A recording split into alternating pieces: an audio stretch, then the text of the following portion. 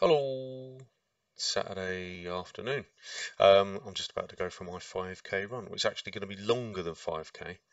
And I just thought I'd just share this top tip with you to show you how I get my not park run 5K time when your run is longer than 5K. So that's your standard Great Notley page, but we're going to come to that in a second. And to great pains to me, I've closed loads of my tabs down, and I've just got the 4 tabs that I'm interested in. We're just interested in is my Strava. So where oh, it closes it. Let's open it again. So you go to Strava just to show this is not heavily edited. This is what we're doing. So we go to Strava, we log into Strava. Um, and when it logs in, there we go. So this is my Strava feed. What you would normally do with your 5Ks, you can go into your activities.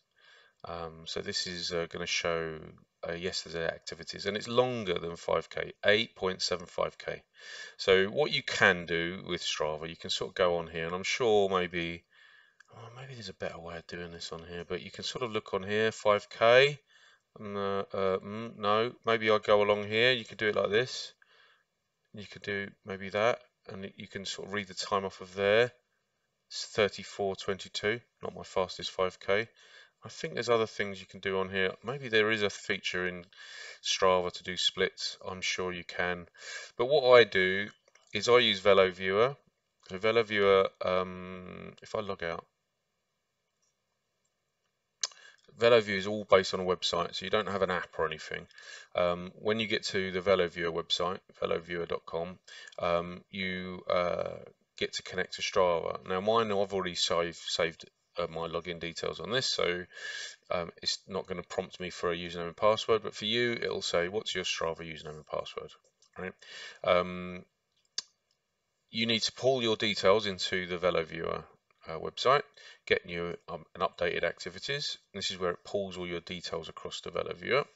And then what you can do is VeloViewer gives you loads of extra groovy stats on your activities. So this is now using your Strava data to get all your groovy stuff.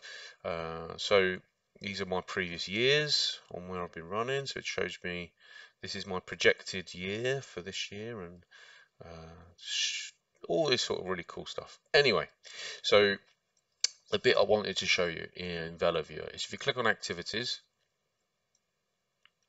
you can see all of your previous activities, and that's the very same Countess Cross one, 8.75K. You click on that one,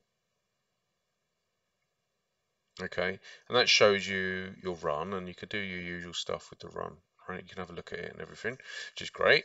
But there's a bit on here where you can go best splits. Okay, so here you've got your best split. So you've got your 1 min, 5 min, quarter kilometer, half a kilometer split.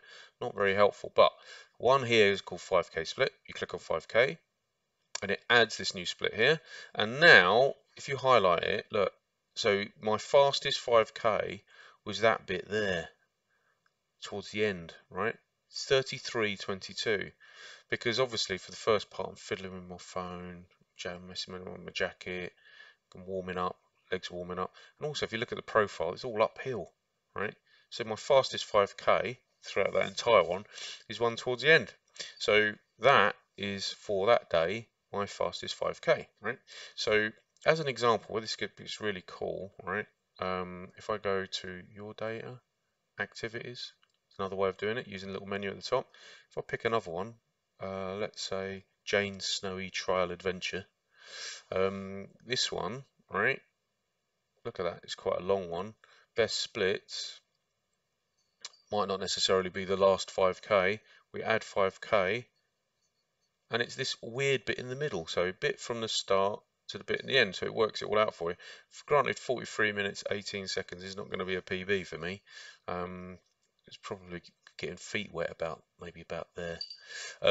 So very useful tip. So once you've got your time, let's do one live. Let's do it. Let's do it. Go activities.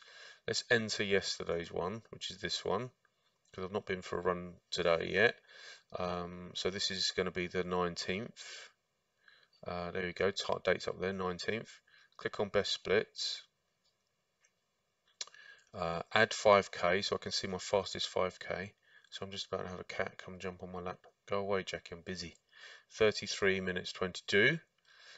We go to our notparkrun sign-in page. Here it is.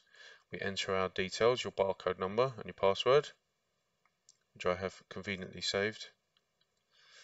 That's your profile page, which is should be all very familiar. And you can click on notparkrun and select the date. So the date we're interested in is, look, I've not entered any this week, but the one we're interested in is this one, 19th of February. And just have a quick check. 19th of February, 33:22. I've got a cat now, it's just dribbling on my arm, which is really disgusting. 0:33:22. Click on submit. There we go. 33:22 is added to my notparkrun time. Now, if we go onto your home parkrun, which for me is Great Notley, obviously, we can go to your results. So these are your regular results pages. These are your new super duper notparkrun results pages.